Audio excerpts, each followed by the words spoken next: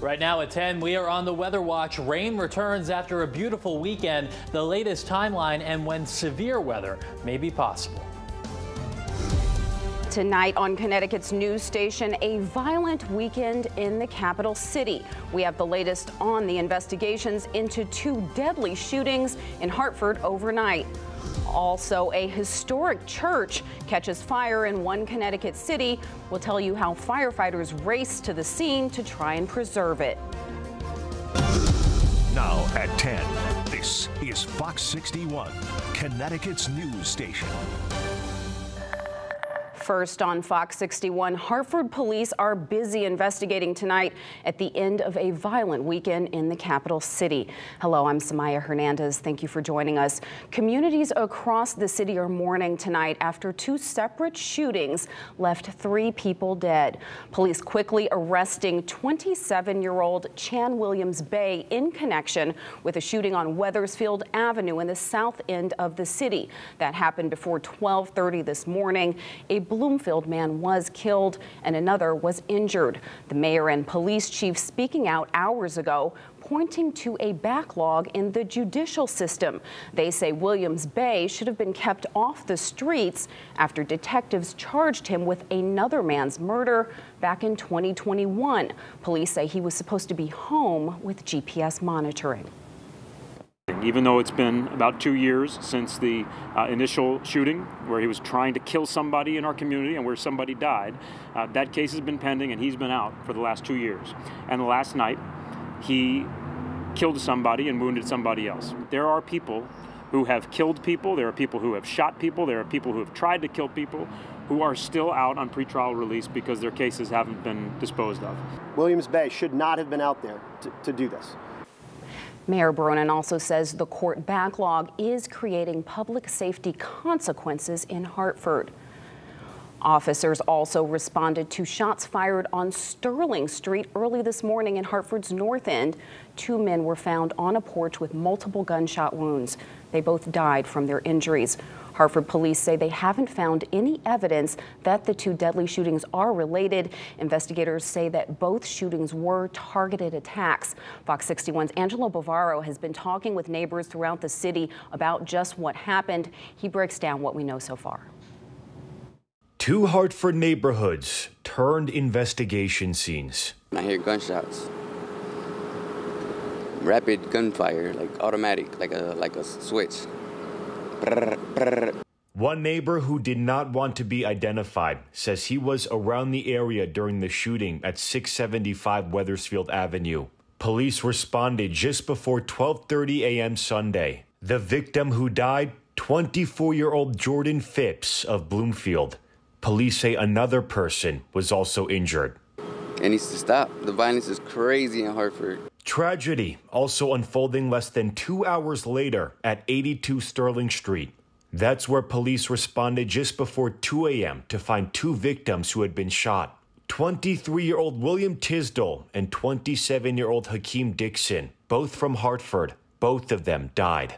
Gathering and looking at evidence on scene from Sterling Street, appears that we had 3 shooters. Appears that this is a ambush-style, very targeted attack. When we continue to see this inordinate amount of pain and hurt in our community, it's bound to be, some conflicts. And when we have not learned and or been taught how to handle those conflicts without violence.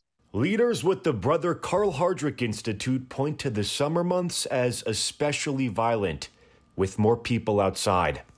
We see that, this issue with our young adults and even adults, is an area that we really have to focus on in terms of, how do we handle our frustration, our anger, and not resort to the gun violence. The Institute offers neighbors violence prevention training. Not only are we looking at conflict management or how to reduce conflict, but also empathy for your community and how to generate care and concern for those who are your neighbors. Angelo Bavaro, Fox 61, Connecticut's news station.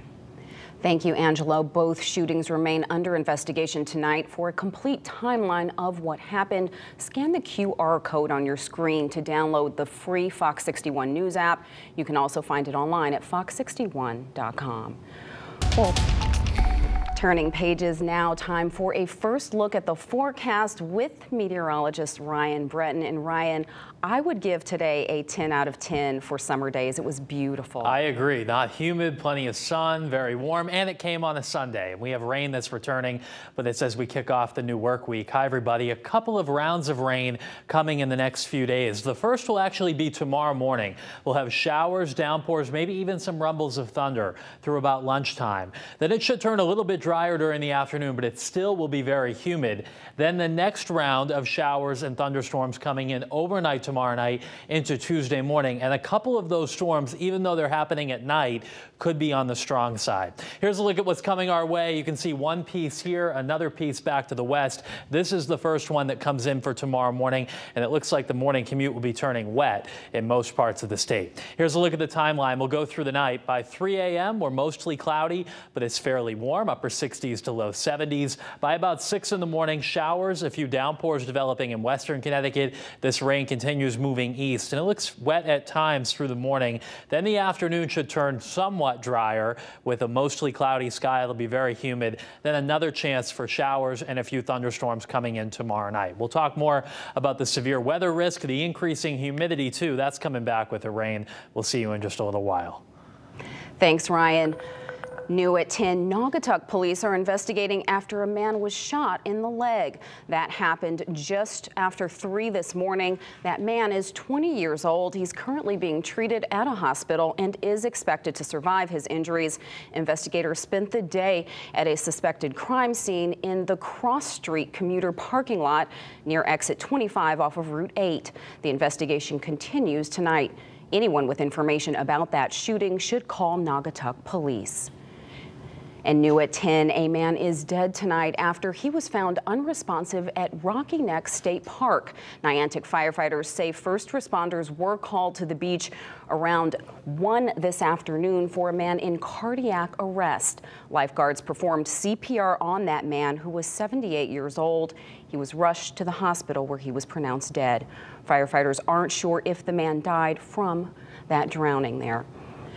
And a motorcycle driver is dead tonight after a crash on I-95 North in Westport. Police say Frank Brown of Waterbury was driving near exit 18 yesterday when he rear-ended a car in front of him. Brown hit a barrier and was thrown from the bike. He was taken to the hospital where he was pronounced dead. No one in that car was hurt.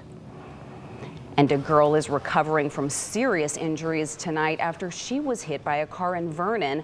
That all happened on Prospect Street just after 5 yesterday afternoon. Police haven't released many details about what happened or the girl's condition. We do know that investigators focused around an ice cream truck that was on that scene there. Neighbors tell us that they're concerned about the amount of drivers who speed down the street. You know, these cars are constantly going super fast. Yeah. It's dangerous. There's a lot of kids over here, and it's devastating what happened. I couldn't see it because I would never get that image out of my head. That's my worst fear. Whether she's 11 or 80, still somebody got hit by a car. It's somebody's kid.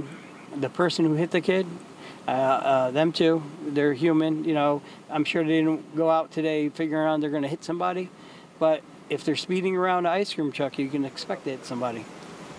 Vernon police say the driver is cooperating in that investigation.